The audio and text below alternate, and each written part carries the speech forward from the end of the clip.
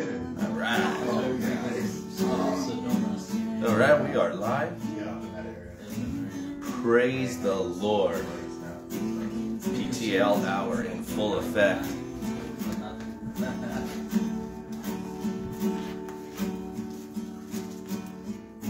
We'll see if anyone decides to join us tonight. I actually don't read. Oh yeah? I prefer reading. Oh really? Most people. I'd be happy living like that. I'd rather be in the Did studio. you keep the air conditioner At on? least Oh yeah, well, yeah. I would keep it. Me personally, would like a 60. Yeah. Cold. It cold inside, but like the outside is hot. No, like I can't relax if it's hot because it's like stuffy, you know. Like I'm already getting warm with the like last week. Oh here. I was getting drowsy. I was like, cause like heat I was getting drowsy. But not because of the study. It's not you. No, not you. It's just that. Oh, that's it's too like today I do that now. I start work, but I'm pretty sure. No. Yeah, I'm not a heat guy. No, I can deal with it, no problem. I feel like it's easier Yeah. to praise the Lord. We got some people on. Beto, love you. God willing, I'm going to see you tomorrow morning.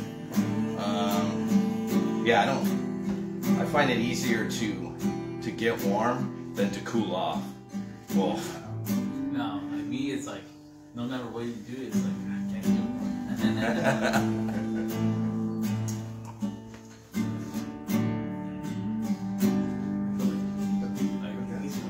it. we'll get started here in a few minutes. Huh? Man. Hold on, Beto. Open your Bible to Luke I chapter like 12. personal space. We're going to be picking up in verse The 22. joke that about We're going to go my through pastor. 47. We were made for COVID. I'm just We kidding. were made for COVID. My wife kind of looked at me right now. Oh, better not be. It may be 20 years, that's it. And their family, they're mothers. So that's kind of where I learned that later on. You become Christian. New Testament preaching, right? Yeah. Early church. But you know, I grew up where like you don't show up for the person. Yeah.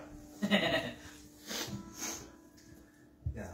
When we were in South America, that's the thing about it. Oh. But it's with the opposite sex. Oh. Not the same sex. Yeah. Same sex is just a handshake. Yeah, yeah, For sure. the women, it's okay. They can do Yeah. that. But, Yeah. So sweet. but men, you just Yeah. shake hands. Shake And then, hands. but for the women, you know, Yeah. So yeah, it's but actually, it's not even really kissing them on the cheeks. You're just touching cheeks and go. Yeah. Yeah. That's it. Yeah. Yeah. All right, well, 2 more minutes. 2 more minutes. Hold on, people. Yeah, I think so. It is what it's gonna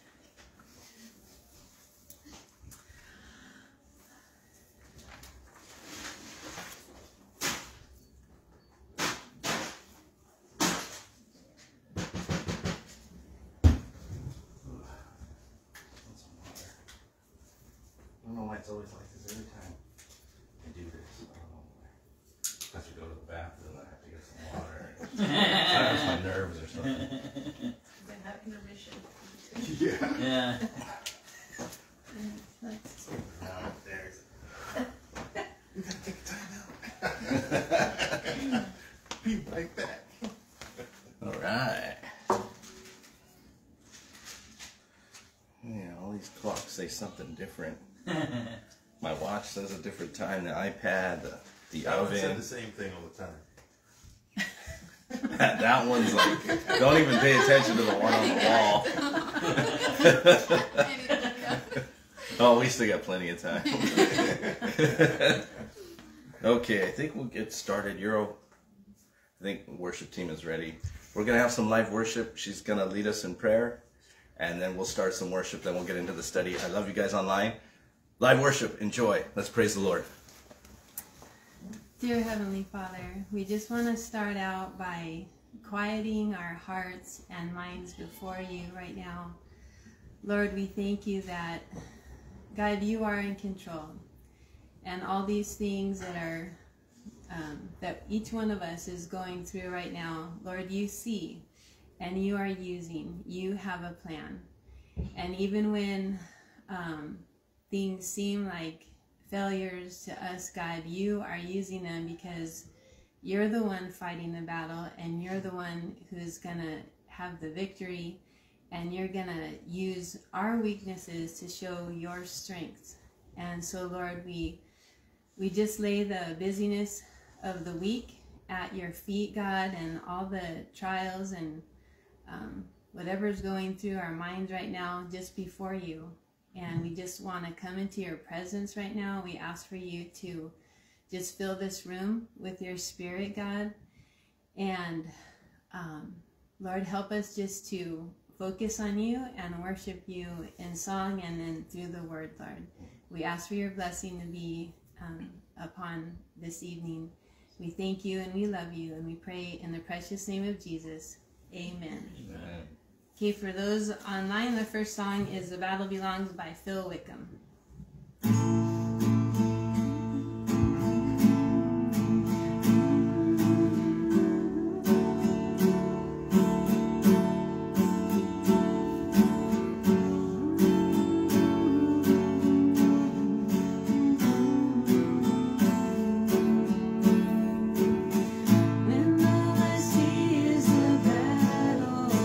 You see my victory.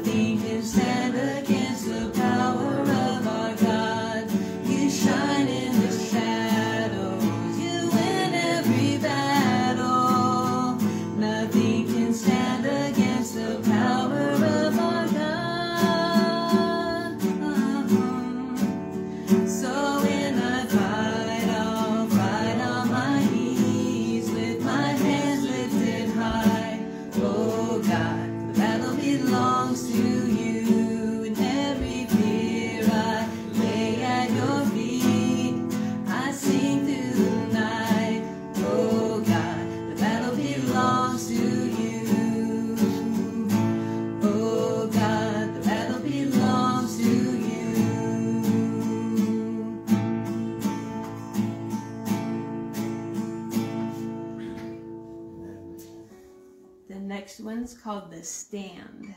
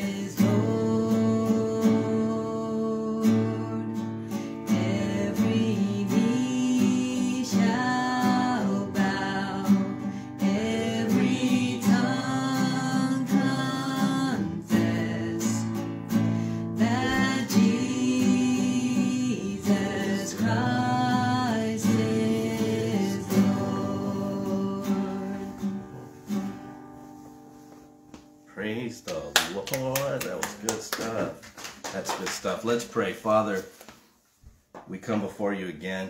Here it is, the end of the week, Lord, and we just ask that you would just pour out your Spirit now upon this place, upon us. Fill us fresh now. As we get into your word, Father, we pray that we would lay aside all the distractions that may have come to us during the week, that we may have brought in here and online even. Distractions that may keep us from you, Lord. We lay those aside now. We ask that you would help us to stay focused on you tonight. As we get into your word, Lord, we pray that you would speak to us. Help us to understand these things. Give us ears to hear and eyes to see what you have for us tonight, Lord. We pray that you would just bless this time and you would bring glory to yourself through it, Lord. So be with us now, in Jesus' name. Amen. Amen. All right. Praise the Lord. Praise the Lord. PTL hour is in full effect now.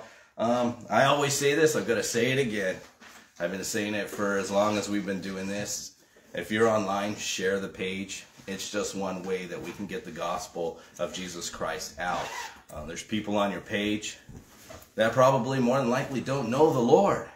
This page is just one way that you can get it out there. So I always encourage you to share, not only on the page, share the page, but share when you're out with your family, your friends, you're at work, you're at school. Whenever the opportunity arises, share the gospel message. Share Jesus Christ. The world, if you look around, everyone knows it, especially who's on and who's here. We know the world needs Jesus Christ, and they need him more than ever. So I always encourage you to do that. If you need a Bible, let me know. I always say this too. Let me know. I will send out one. I just need an address. Don't worry about shipping and all that. It's free of charge. If you need a Bible, we will send one out to you. I think it's the most important thing you can have in your hands is the Word of God. So if you know anyone who is in need, it's just a basic Bible. It's not some fancy, leather study, crazy Bible with a dictionary attached to it and all that. And it's none of that. It's just a regular standard Bible, English Standard Version, actually. So if you know anyone who needs one, let me know. I will send it out. Always, too, if you guys need prayer, please let me know. Let us know on the page. Put it out there in any comment. You can post and say, I need prayer for whatever it is. Or you could just put your name and say, pray. And I'm sure people will see it and would love to pray for you. If you're in the area, stop on by. We'd love to have you.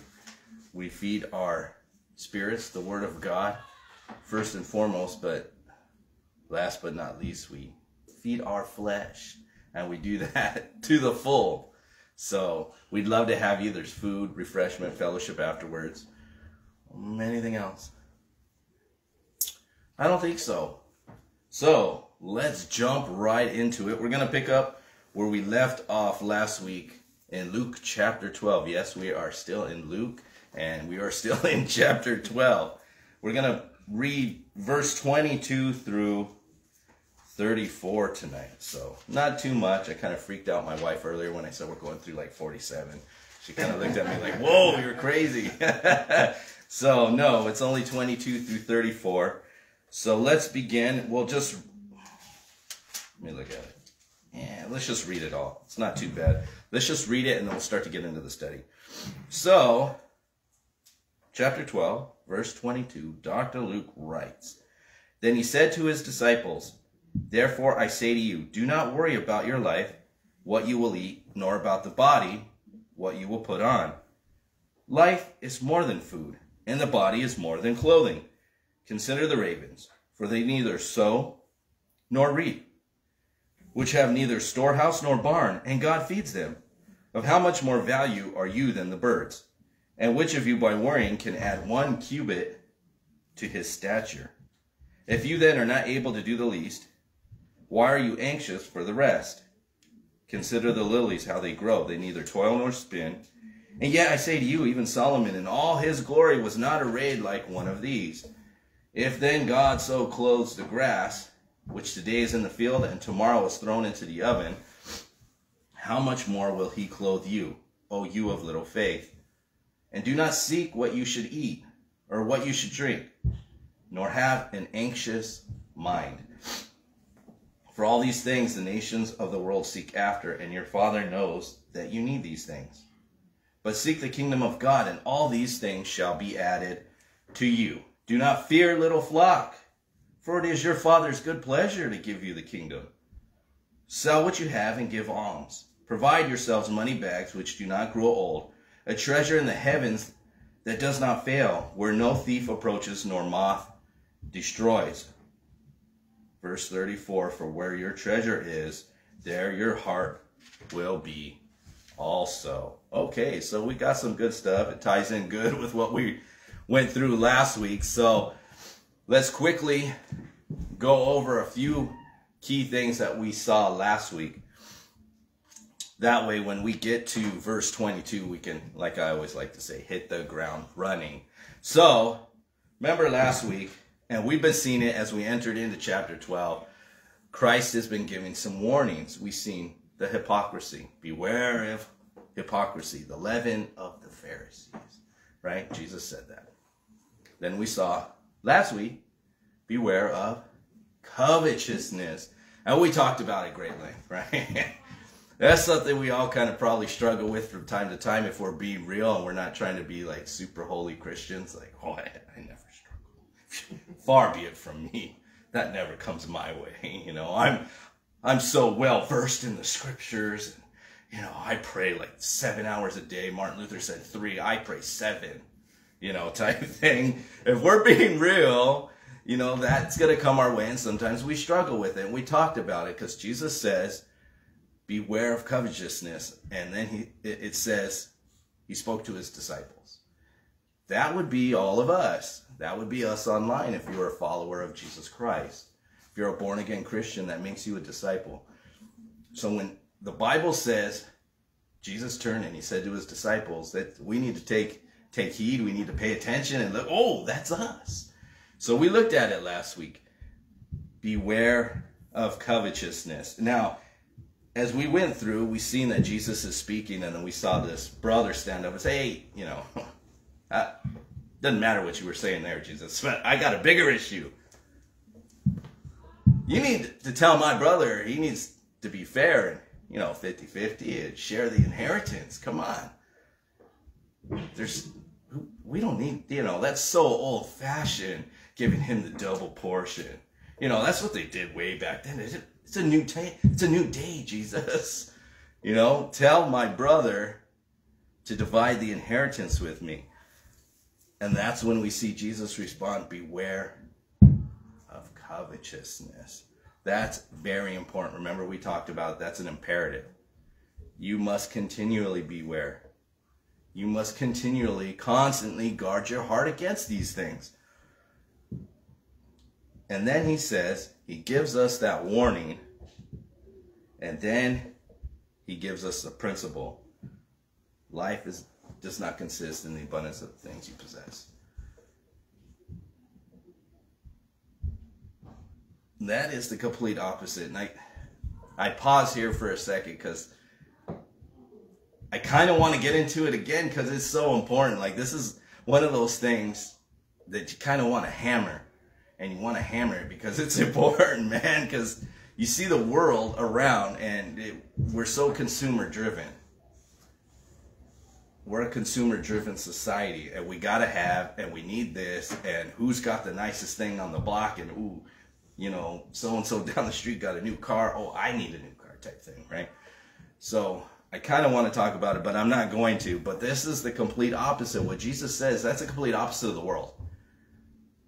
The world says, you know, you're winning if you got the most toys. That's what life is about. You got to have the fancy car. You got to have the big boat. You got to have the vacation house. You got to have the big house with the pool and all this other good stuff, which is nice. I'm not saying there's anything wrong with those things. But the world puts a big emphasis on those things. And Jesus says, beware of that stuff. It's not what life consists of.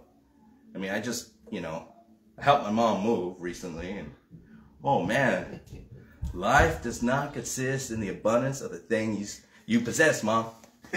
So I love you, but geez, oh man, there was so much stuff, like 3 storages, a house, and there's 2 of them.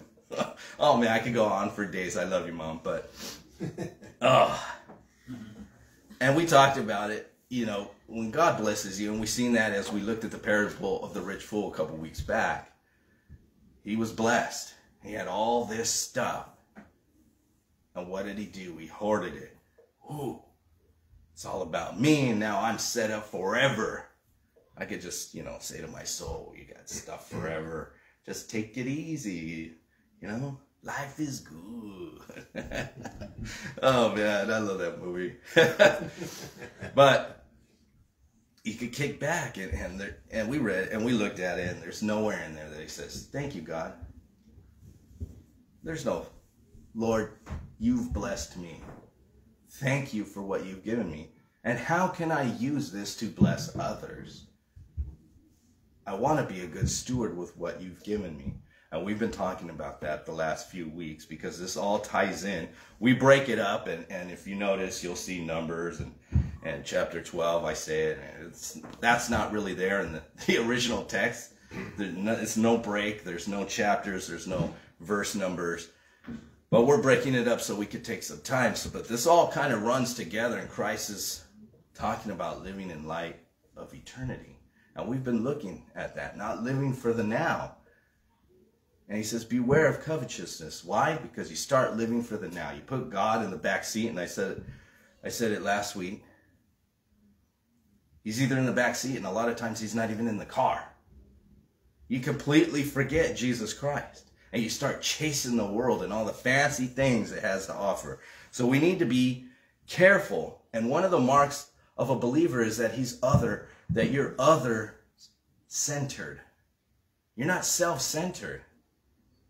A Christian, a born-again believer, is not a selfish person. Now, I'm not saying we're perfect and we get it right all the time and we're walking on water and we're doing all this stuff. No, but it's still a mark of your life that you're not totally selfish, that you're looking out for other people, that you're Jesus-centered. And when you're Jesus-centered, you start to see the world as how it really is. It's in need. It's dark. It's lost. Your heart breaks when you look. That's how we need to be. And Jesus is saying, beware of these things. Why? Because it's going to make you a self-centered person. It's going to take your eyes off of me, and you're going to start storing up stuff that he said, you can't take it with you. What good is that? You see it all the time. You see it all the time. And the question was posed, what are we living for? Are we living for the now or the after that? Because there is an after that. Because we looked at the parable of the rich fool a couple weeks back, and what did he say? Fool, this night your soul will be required of you. There is a this night. If the Lord should tarry, there will be a this night or a that day for all of us. And when we take our last breath and we open our eyes in eternity, are all we going to have is stuff? Stuff? You can't take it with you. So lay up treasures in heaven. So, as we get into verse 22, he's going to continue his exhortation to live in light of eternity. So verse 22, he says, notice he says, to his disciples, therefore I say to you, do not worry about your life, what you will eat, nor about the body, what you will put on. Life is more than food, and the body is more than clothing. All right. So he says to his disciples. Okay, so that would be us. I explained this earlier. That would be us. This is very important. Why is this important? We need to pay special attention to this. Because this can affect all of us. Covetousness. Worrying about all these things. Because when you look at it, he says, don't worry about food, what you will eat, and clothing. Two big things in the world today. This is big. This is big. You see all the things, and I love to eat, and I love food. You know, anyone who knows me, I love to eat, and I could put it down with the best of them. I may not be the biggest guy, but I'll shock you at the dinner table, that's for sure.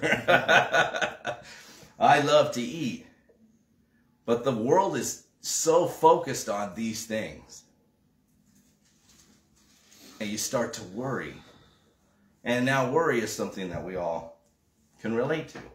And we're going to get into it, worrying and how we worry. And I got some more free information for you guys about what worry does to the body. But we're going to get into that as we move along. But he says, therefore I say to you. This means as you go along through the word. I used to say this a lot. Therefore, and if you've sat in Bible study, you've heard this before. When you see a therefore, then you look, what's it there for? You've probably heard that before. So this means that after covetousness has been removed, Jesus is saying worry should go with it. Okay, so he says, don't worry. So Jesus, we saw, just spoke on greed. It's interesting too, because greed and worry go together. Greed never has enough. Worry is afraid it will never have enough. That's pretty interesting. Neither of them, notice, greed or worry, has their eyes on Christ. Neither of them have their eyes on Jesus. Now that word worry, in the Greek, it's merimnao, to have a distracting care. It's actually from two Greek words. Merizo, to cut or divide. Nois means the mind. Or, I don't know if I said that right, so sorry, I don't speak Greek fluently. Especially ancient Greek. So, the word worry, when you combine those two, means the dividing of the mind. So, your mind is torn. It's divided. It's not able to focus.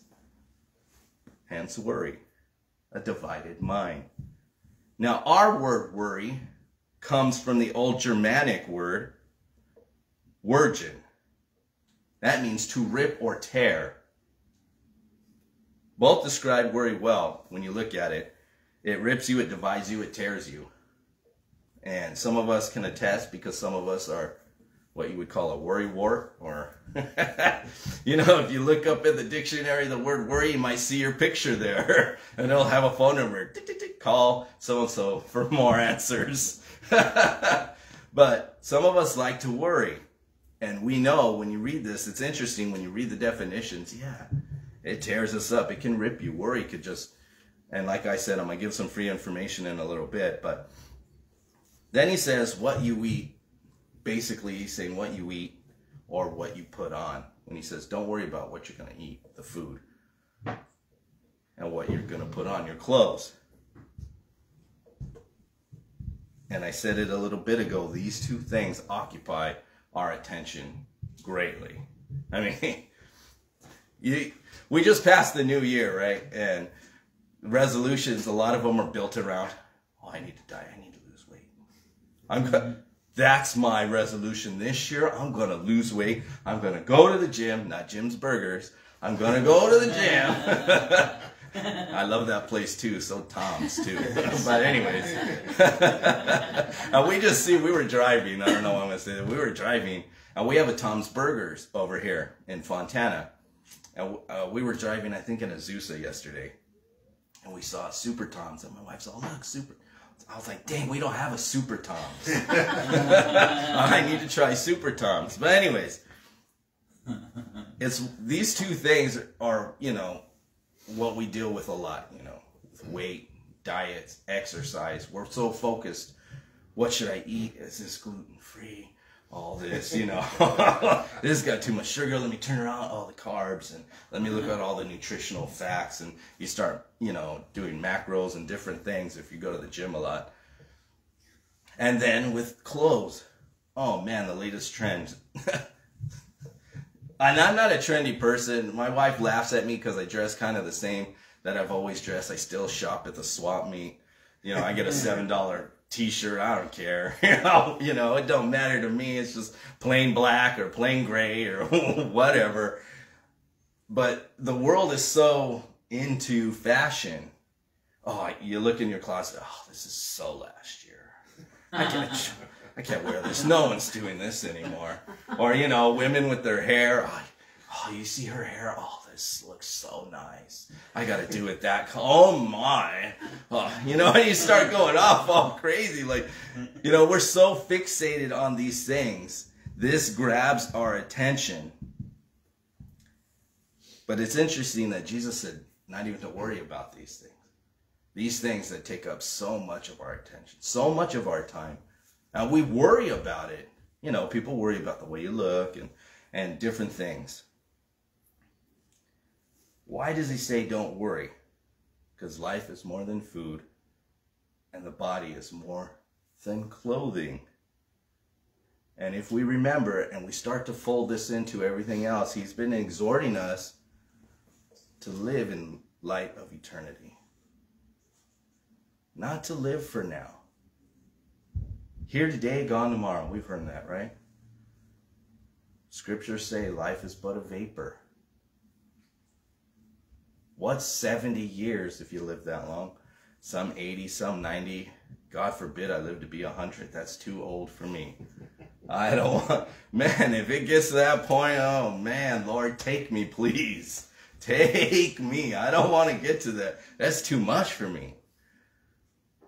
But what is that? Even 100 years in light of eternity. And we worry so much about this little bit of time that we have here, especially as Christians, as we sojourn, as we're just passing through. Remember that. And we forget that we're just passing through. And Jesus is going to say, as we see, his point is, will he who gave us our life and our body now fail to provide all these things that we need? And when we worry, we kind of think that sometimes. When you're worrying, you're like, oh, you know, thank you, God, for, you know, some of us in the morning. Thank you, Lord, for letting me open my eyes, giving me another day, or whatever you may say to the Lord. Things of that nature, right? And those are good things to say. Praise the Lord. Thank him for all that you have, for everything. Always thank the Lord. But now you thank the Lord, and then later you're like, oh, you know, and you start worrying. They don't go together. Is he who let you open your eyes in the morning now suddenly not going to provide what you need? Jesus is going to explain to us. So he gives some examples here. Consider the ravens in verse 24. For they neither sow nor reap, which have neither storehouse nor barn, and God feeds them. Of how much more value are you than the birds? And which of you by worrying, this is interesting, can add 1 cubit to his stature? If you then are not able to do the least, why are you anxious for the rest? Man, you get it, like when he talks, you're like, oh, well, I feel kind of small. I don't feel very smart anymore, Jesus. Because he puts it out there like, come on, guys, really? Like, just look at the big picture. So, he gives us the ravens. And here, as you look at the ravens, they're referred to here, when you look at it, as the most useless of birds. Now, I don't know if you guys have ever been close to crows, or, oh man, they're so irritating when a bunch of them are around. And you're like, oh, shut up, man. You know, they're useless. Sparrows at least could be eaten, but the raven couldn't. So they're no good. And Jesus is saying, consider them, those no good, useless birds over there, just making noise.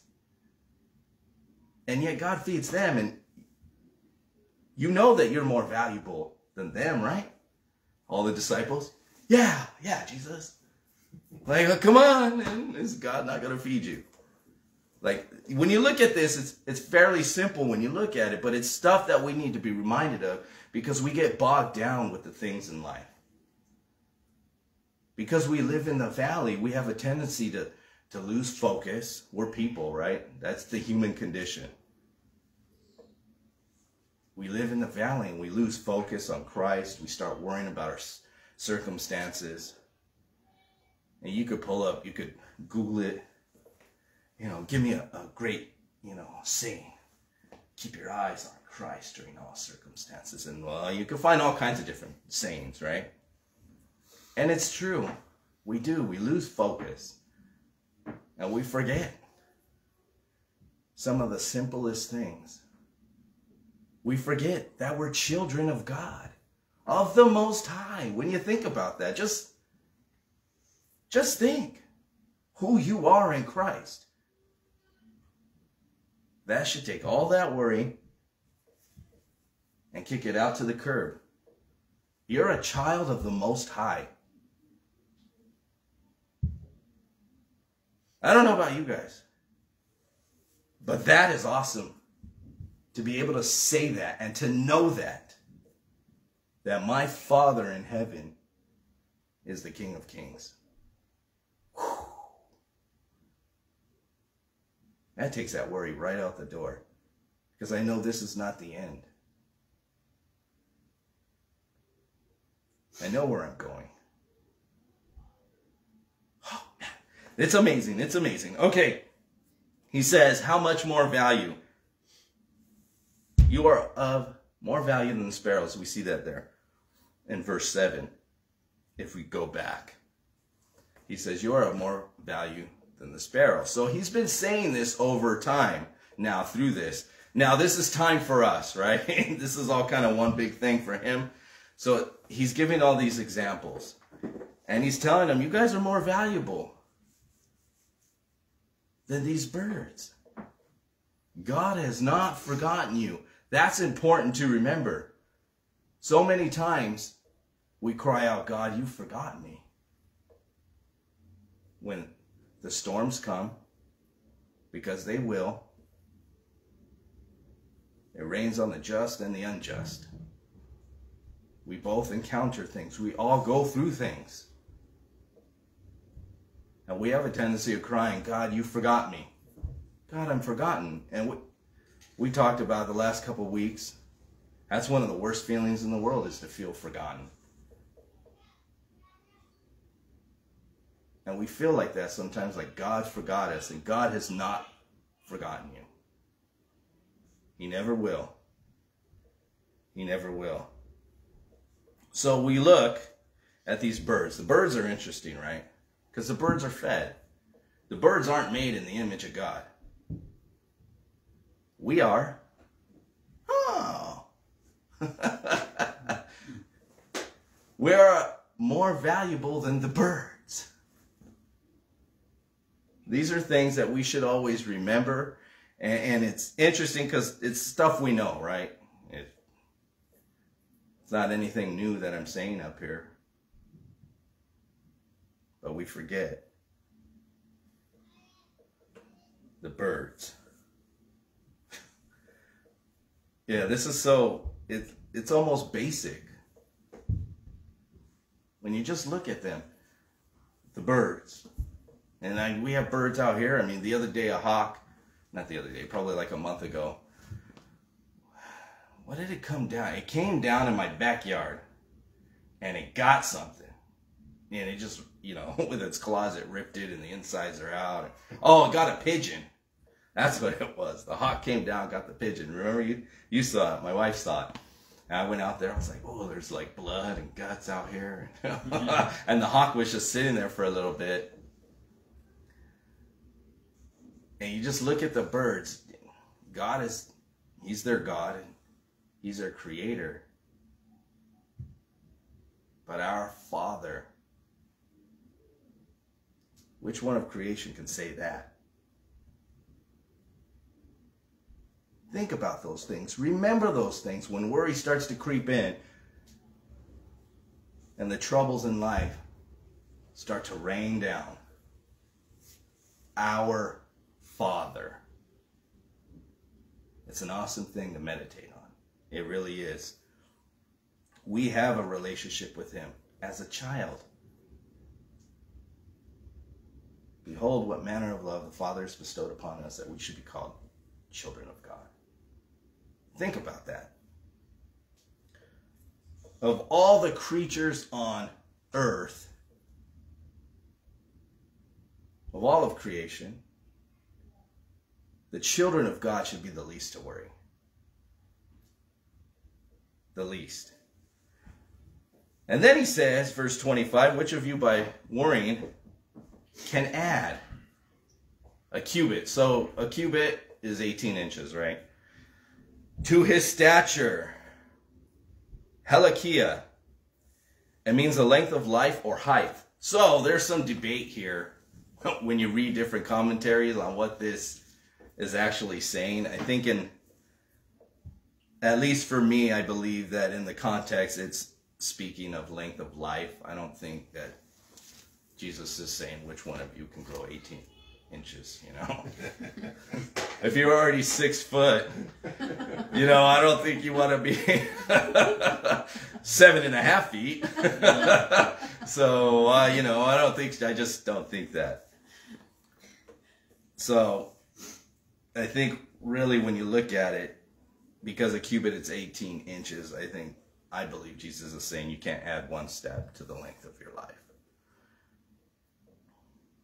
Basically, what he's saying here by saying this, worrying accomplishes nothing.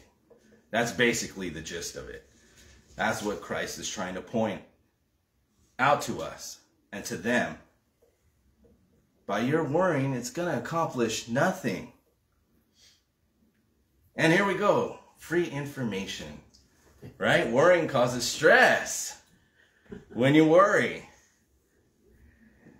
And research shows that deteriorates the immune system by worrying. It lowers T cells. Now, if you're familiar with anything medical, you need T cells for your immune system to work properly. Now, when it lowers that count, your immune system can't respond the way it's intended to respond. So by worrying, stress creates that in your body, which gets rid of T cells. So, not good. So this is not good. There's some other stuff here. It affects the brain. When you worry and the stress, it affects the brain, making you less able in the future to respond to it. It makes it harder for you to respond to future stress. So you're stressing out now, and it's affecting your brain. And later, when you go through something else, because we live in the valley, you're going to have a harder time responding to that stress. It has a definite effect on fertility, and it's also related to sudden heart failure. Stress, worry, not good. Jesus says don't do it. Why? It doesn't do anything. You're accomplishing zero. And it's going to cause you bad health. Hey, it can cause baldness, so I've been real stressed out. I got like a messed up golf course going on up here, and divots and everything else. You're like, whoa! Just get rid of it. So we see that stress actually, and we know this because we've probably all read an article a time or two in health magazines or at the doctor's office, sitting there, and well, they used to have like magazines out, and you could read and look, and it's not so much like that. It's a weird place now, but you used to be able to open and read different articles that were interesting. I used to like doing that, and you would read how stress affects the body and things to reduce stress. They even have like stress balls, and you roll it around in your hand. You're like, oh, you know, count to 5, close your eyes, breathe in nice and easy. Relieve the stress, right? They got all kinds of stuff. So we know it contributes to disease and poor health. Now, somebody calculated that, this is interesting to me, so I put it. Now, 40% of the things we worry about will never happen. 30% of the things are in the past, and we can't even change it. 12% of the things that we worry about are things that people criticized us about. 10% of the things we worry about are about health. And like we just saw, worry doesn't help health. And only 8% are legitimate things to worry about. That's interesting to me. So don't worry. If this is correct, 92% of it doesn't matter anyways. But when you look at it, I start thinking, yeah, that's kind of true, because some of the things in the past you worry about and you start to just stress over.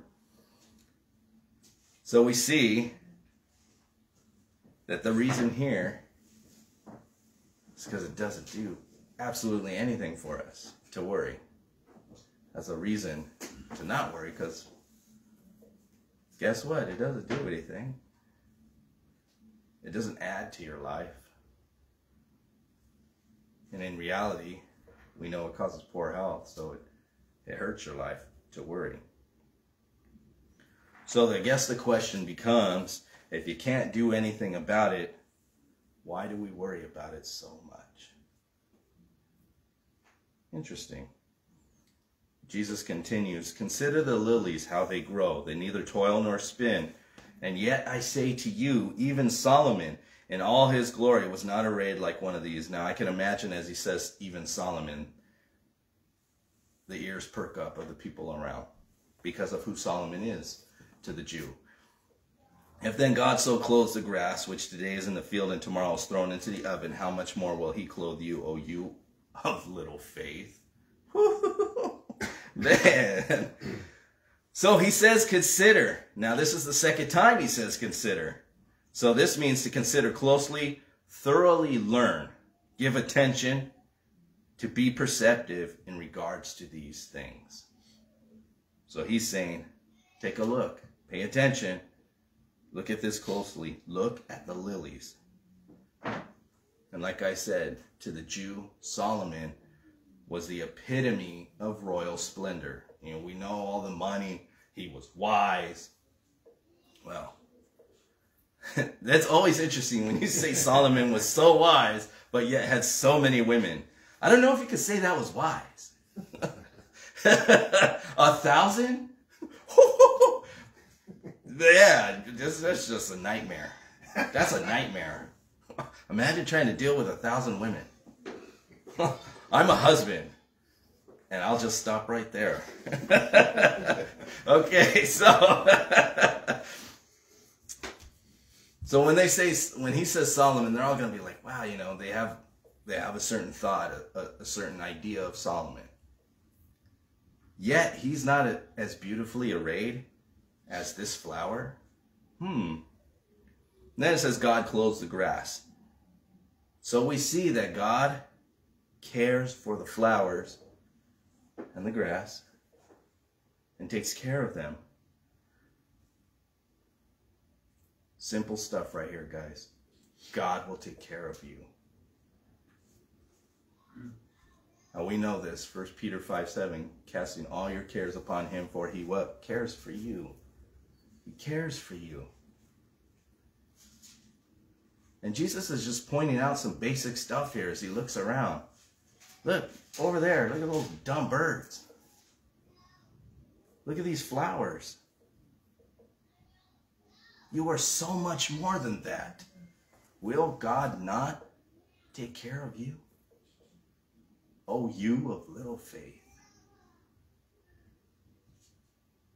Now he says, oh, you of little faith. Oh man, that would be like, when he says that, I'd be like, oh, yeah, he wasn't talking to me, he was talking to you. He's looking at you, not me.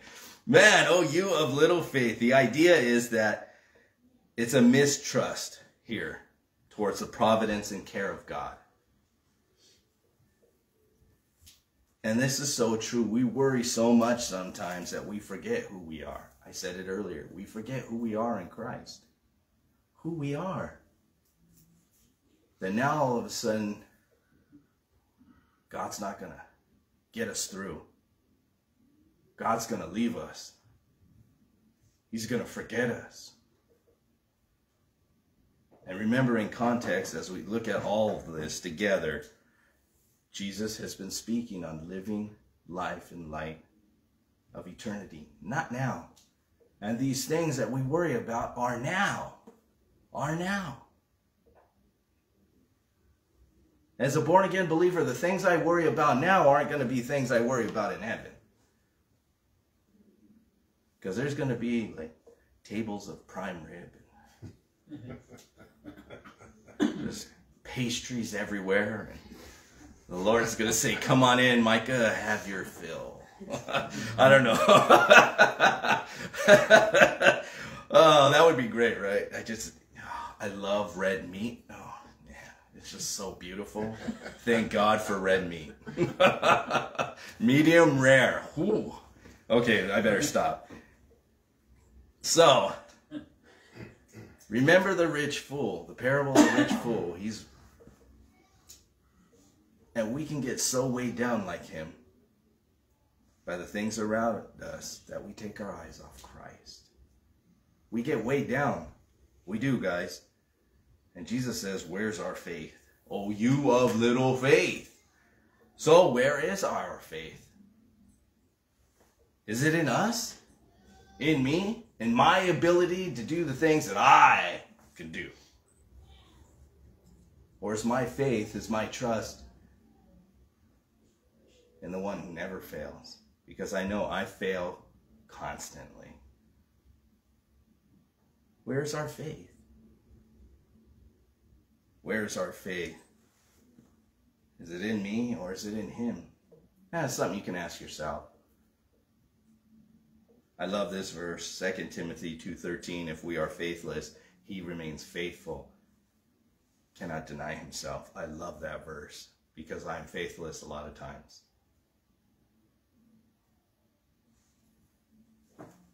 And I know he is faithful. There is not one promise in the Bible that he will ever break. You could take that to the bank.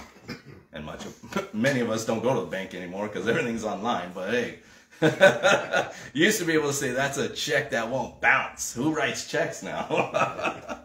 Man, I think my mom does. Mom, you write checks. I know. I love you, Mom.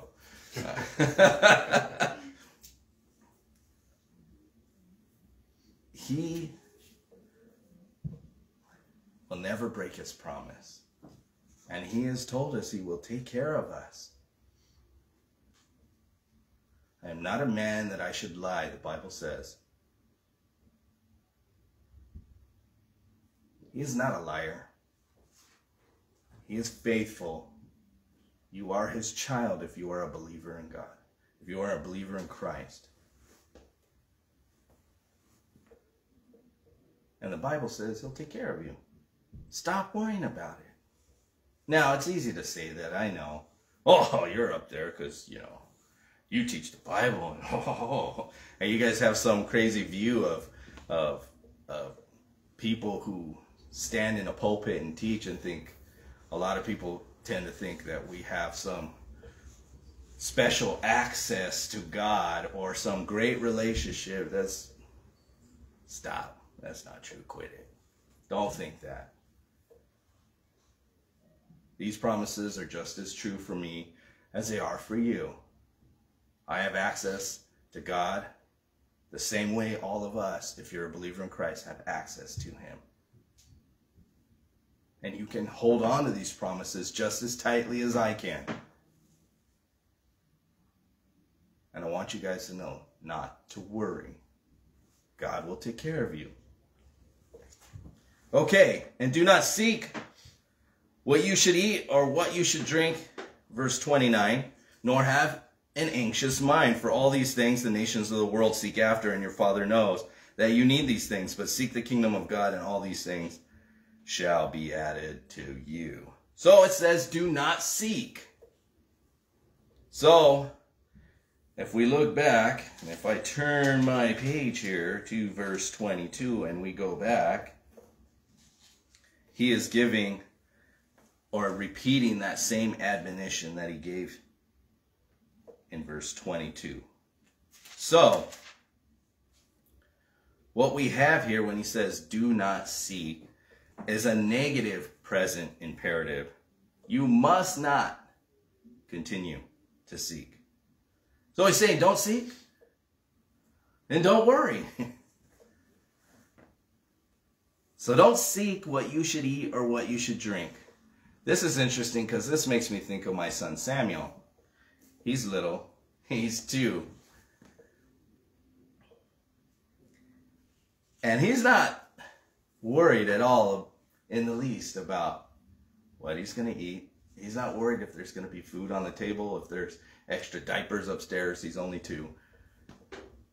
He doesn't worry. Dad's got this. I'm going to eat and I'm going to have a clean diaper on my butt. Right? And as hard as it is to do, he's going to wipe the poop off my butt, type thing. I don't have to worry about that. Dad's got this, right? He's got it. That's how we should be. Our Father, he's got this. Let him worry about that. I'm his child. And I look at Samuel, and he's not worried at all in the least. He's not worried at all in the least. Now it says anxious mind. This is interesting because remember I pointed this out before. There's some things that only Luke uses. Here, anxious mind. Oh, this is one of those that only Luke uses. So this is the Greek word metarizomai. It's where we get our word for meteor. So it means to be not in suspense. Means don't be constantly living in careful suspense. Like, what's going to happen? What's going to happen? Don't be living like that. Don't have an anxious mind. That always makes me think when I seen that, that's where we get the word meteor. You think of like all the crazy movies. And you think, don't have an anxious mind. You think of those movies like, is it going to hit us? Is it going to destroy the world? Or we could be able to do something that's going to sideswipe the earth and go around and just save the world again. Morgan Freeman or somebody's like, somebody did something spectacular to save the world and we avoided being extinct from the meteor, right? But you picture the meteor and the things that come around it, and when it said anxious mind, I started thinking of those things. And it actually means to not be in suspense. This is an interesting word.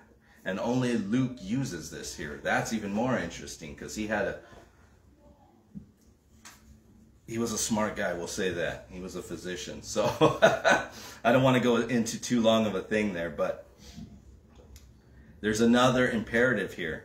You must not, in the Greek language, you must not continue to be of a doubtful, a careful, a suspense-filled mind. Don't live that way is what Jesus is saying. Don't do that. And then it says, for all these things, the nations of the world seek after. The pagan, the unbelieving nations of the world, is what he's talking about here. They worry about the now. Now we know that. And I could talk about this for probably, till Jesus returns. We all be like, yep, amen, hallelujah, yep. They worry about the now, about this life. But not us. Not us. They seek after that. That's what the unbelieving world gives themselves to.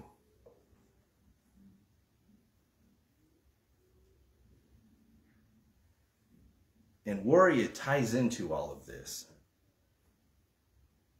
It's the reason why it's one of the reasons why we have so many problems today. It's because of worry. Because the worry turns into us trying to get. Because now we got to get because I don't know if I'll have tomorrow and I got to get it while it's hot. The opportunity's right there. We got to strike while the iron is hot. And if I don't know tomorrow, or I don't know the next week. Oh, we're not going to be able to do this and that. And I'm not saying not to plan and not to do things and not to be wise in your decisions and to think of those things. That's not what I'm saying, but we're so worried. We start hoarding. We try to get more wealth, more power, more security in life because we're worried about what if the market crashes, or what if what happens with the housing market happens again, and everything's, crazy and chaos and all this, and my equities now I'm upside down in my house, and you're pulling your hair out if you got any left, and it's all bad. These are all the things that the world is after: the power, the money, the security, because they are so worried about this life, because this life is the only life that matters. And Jesus has been exhorting us to live in light of eternity for the after that.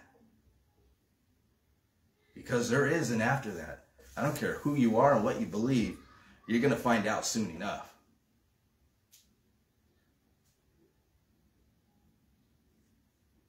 We will all close our eyes. We're going to open it up, and we're going to find out, oh, there is an after that. Oh, I should have listened to that crazy preacher guy.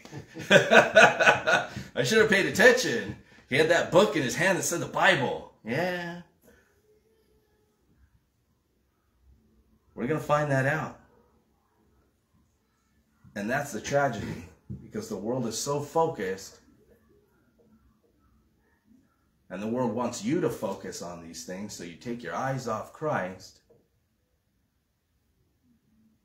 And a lot of times and you see it in children, they try to indoctrinate children and make them believe that this world is as good as it gets.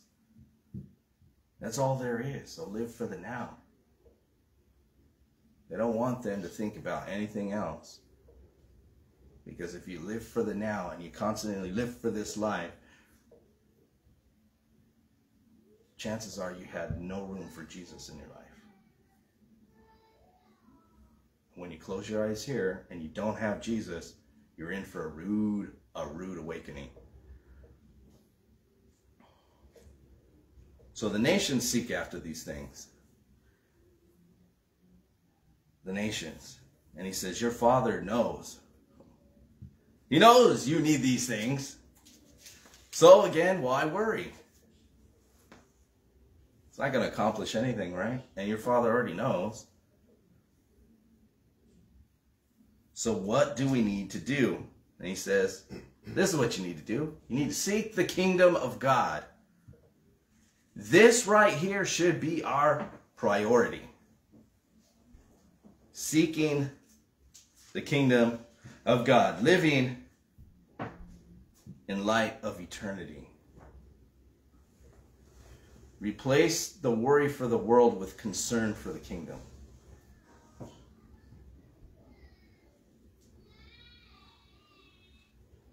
What do? Jesus says right here, seek the kingdom of God. And what? All these things will be added.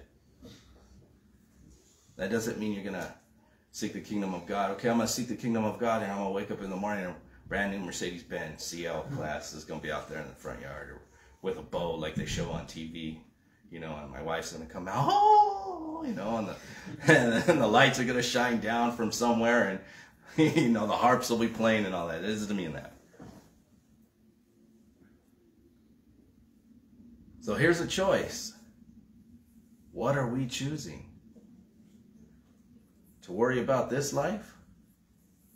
Or are we choosing to seek the kingdom of God? Seek the kingdom of God. Then he says, do not fear, little flock, for it is your Father's good pleasure to give you the kingdom, there in verse 32. Sell what you have and give alms. Provide yourselves money bags which do not grow old, a treasure in the heavens that does not fail, where no thief approaches nor moth destroys. For where your treasure is, there your heart will be also. So do not fear, little flock. Okay, so he's talking to the disciples. They're not big, when you look at this and he's saying little flock, and you just try to picture Jesus speaking in comparison to the Jewish nation and Judaism, they're small in relative terms. We're small even to this day in relative terms. You can go to a church that's 8,000, but what is that in comparison in light of the rest of the city? That's maybe 300,000. Very small. Little flock. Little flock. I like this too. They may be small, but we are his. We are his. And we are his flock. Whew. That's such a relief to know what greater shepherd we have and that we are his. We are his flock. Now the tense of the verb here encompasses all ages. This means all of us. So that's us now listening online. That's us sitting here. We are part of this little flock. So that's awesome. Better a little flock with the good shepherd than a big flock with a hireling. Remember that, guys. So, even though we are little, we are his. And because we are his, we should not fear. Then he says, it is your Father's good pleasure. Again, I always like this, and I always point it out, your Father. Not just, Jesus isn't saying, my Father. He's saying, your Father. It's personal. I love that. Every time I see this, I'm just like, yeah. And it's his good pleasure. His delight to give. So don't worry. That's the title of the message. I couldn't think of anything great to put, so I just put don't worry. Right? Don't worry. So that's what we should be doing. Not worrying. Let's not worry. Paul said this in Philippians 4, 6, and 7. Be anxious for nothing. We know this. But in everything by prayer and supplication, with thanksgiving, let your requests be made known to God. And the peace of God, notice peace of God, which surpasses all understanding, will guard your hearts and minds through Christ Jesus. Peace of God. Be anxious for nothing. Some of us, we have peace with God, and some of us don't have the peace of God. As we are so anxious, we are so worried, we have that divided mind. That's that same word there, marinao. And we don't have the peace of God. We have peace with God through Christ. We're born again. We're so messed up. We have a divided mind. It's tearing us up. It's causing us health issues because we're so stressed out. We lost hair. This is something I need to work on then. But again, don't worry. Then he says, sell what you have. Sell what you have. There in verse 33. And give alms. This is in contrast to the rich fool. He held on to everything. I'm just going to keep it. And that's the world. They want to hoard. They want to keep for themselves. They don't want to give away unless they get a tax credit, right?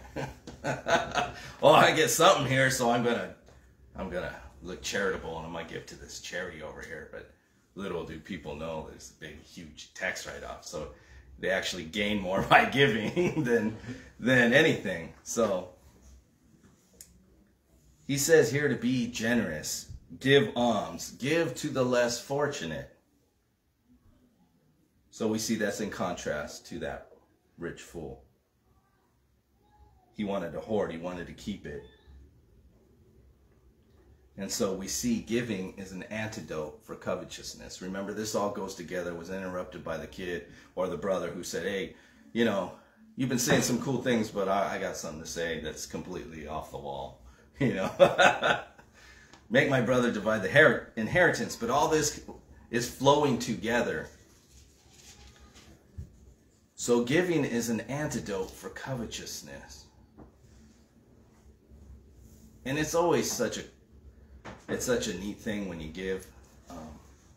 I'm not going to go into too big of a thing on it, but it's always a neat thing. It's always cool to see the reaction of others and to see the joy that's put on someone else's face and in their life because you give. I'll say that much. So we see, and we've been seeing as we go through this and as I look at it now, to stop living for this life and to start living for the next. Start investing in the next life because there is a next one. And if you invest solely in this life, you will have nothing when you close your eyes. All you will have is a storage full of stuff that some unknown family member is going to be fighting over. Don't be that person. Start investing. Focus on Christ. It profits you nothing to invest solely in this life and have nothing for the next. Be good stewards. We see that too. We've been looking at that. Why? Because treasure in heaven doesn't fail. We see that, right? It doesn't fail, it can't be stolen, and it can't be destroyed. Like a lot of stuff here, like I have some comic books and stuff. If there's a fire, it's going to burn all that stuff up. My baseball cards and my signed baseballs and all that. It's nice. I like looking at it like, whoa, Stan Musial. He was awesome for the Cardinals. I never got to see him play, but I saw highlights. But, things like that. That stuff is cool and all, but I can't take it with me. If the house catches fire, it all burns.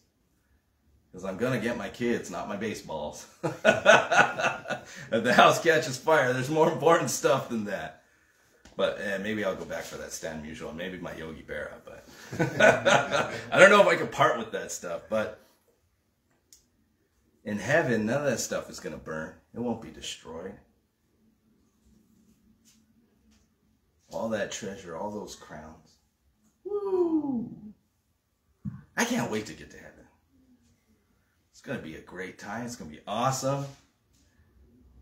We actually get to see the Lord face to face. Imagine that. You sit around sometimes thinking about what that day will be like. And it's so hard to wrap my mind around. You don't know, like that song says, I can only imagine. I'm not going to sing, but, it's an interesting thing when you really start to think about it. Like, what will I do? What will we do? I have no idea, but I'm excited to find out what I will do. I can't wait for that. And then he says, we'll close it out, where your treasure is, there your heart will be also. Where are you invested? Where are you investing? That's where your heart is. It's like that saying, right? You got skin in the game.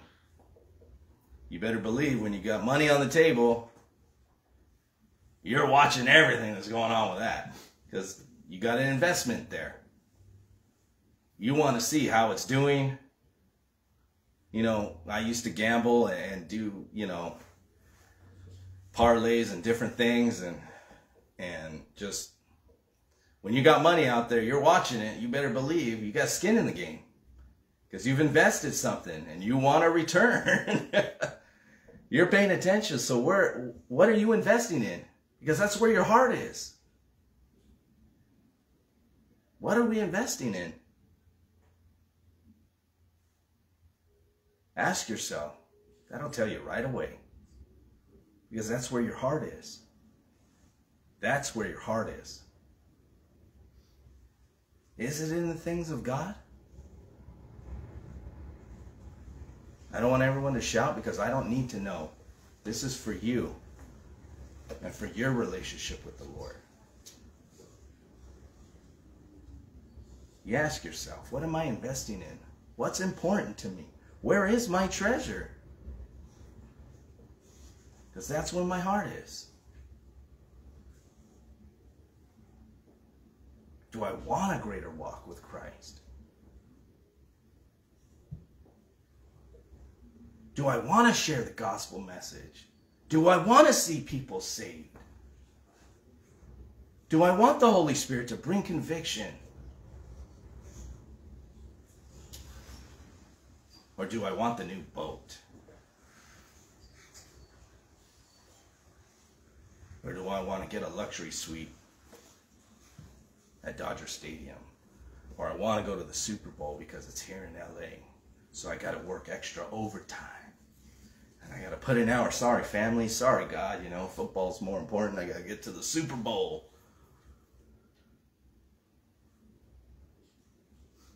What are we investing in? And where is our treasure? Very interesting what Jesus has to say here. I love this because it is so true. What's in your heart always comes out. You could tell. You could tell a person who loves Jesus. You could tell what people love because that's where their heart is. I love this. Is your heart, and that's what we're looking, set on material possessions? Is it?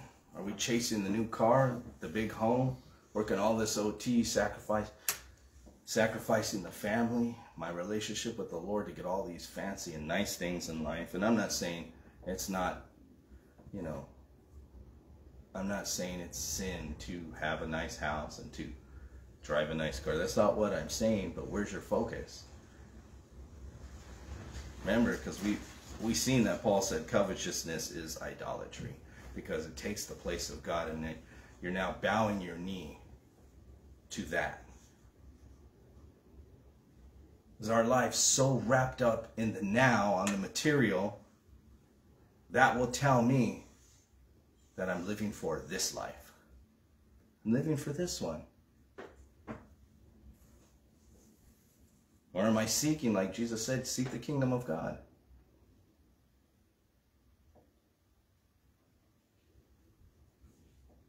And that tells me that I'm living for the next. Where is our hearts? Are we so worried about this life and have no care about the next? So worried about all the little things that we've forgotten how big our God is, how great He is, how much He loves us. Man, I could go on forever, guys. You read this and it strikes a chord.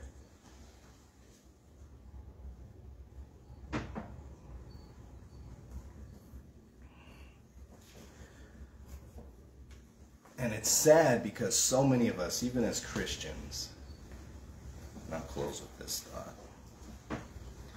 we forget. And we get so consumed and wrapped up in this life and living and wanting the nicer things that even as Christians we put God in the back seat. And we start living for the now. And we shouldn't be doing that, guys. We get so worried, so wrapped up, so weighed down. It's like, what are we doing? What are we doing? The world needs us now, more than ever, to be on fire for Christ. To be on fire. That's what the world needs now. Born again believers who are on fire for Jesus Christ. Let that be said of us. I look around, little flock. That blesses my heart. Let that be us. A little flock on fire for Jesus Christ. Let's pray. Father, we thank you so much, Father. And help us, Lord, as we look at this, things come up in life and we sometimes, our faith shrinks or becomes little, Lord, and we forget. Help us not to worry, Lord, to always remember that we are your child, that you are faithful even when we're faithless, Lord. That these promises you have given to us in your word will never be broken. May we hold fast to these things, Lord. And as the days grow darker and the time is growing near for your return, Lord, may we be more determined in our hearts and our minds to serve you, to love you, to walk with you even greater. So, Father, be with us. Help these things take root in our heart. Father, we love you. Continue to work in and through us, we pray. In Jesus' name, amen. Amen. Love you guys online. I see you guys. Hazel, I don't know if you're still in the Middle East. God bless you. Love you. Vero, I should see you tomorrow morning. I love you guys. God bless. If you guys need any prayer, please put it on any page. I love you guys from the bottom of my heart. I love you. I'll see you next week.